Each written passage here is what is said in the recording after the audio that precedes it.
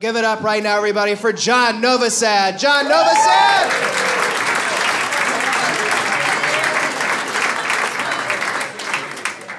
Well, thank you, everybody. Thanks a lot.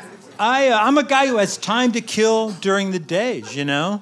Like, I like to do the weather door to door. I knock on someone's door, and if they answer, I'm like, hey, it's pretty nice out here today, huh?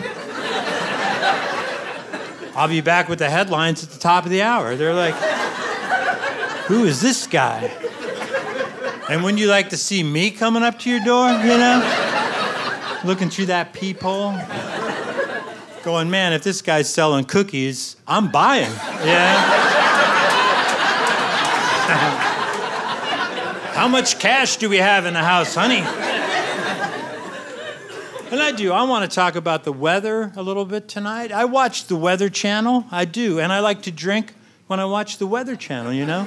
It's fun. I made up my own drinking game. I'm like, if the barometric pressure drops down below 29 today, I'm getting hammered tonight, you know? Come on, low pressure. And so after, I'm cracking myself up because I forget these and then I hear them again, you know? I'm like, ah.